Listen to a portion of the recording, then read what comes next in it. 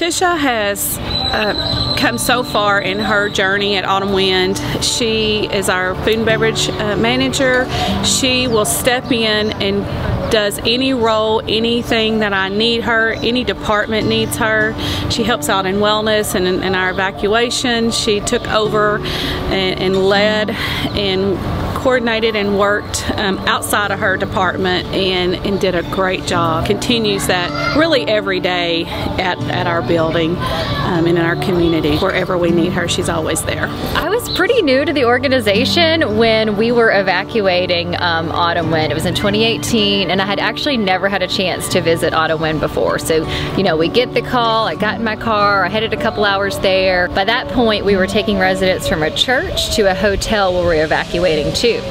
And so I get there and I'm assigned to one hotel, some other leadership team members are assigned to another. I get there and Tisha's there.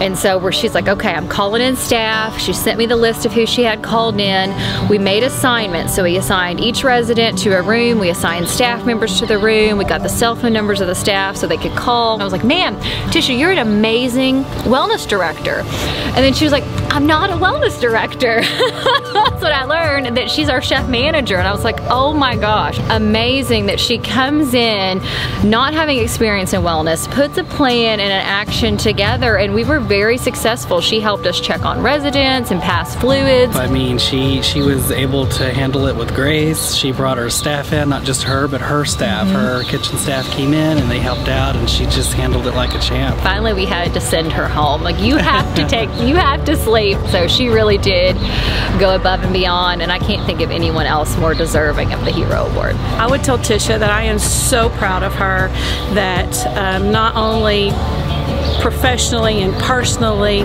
she has had so much growth in the last 3 years that she's been at Autumn Wind, and I'm very proud of her.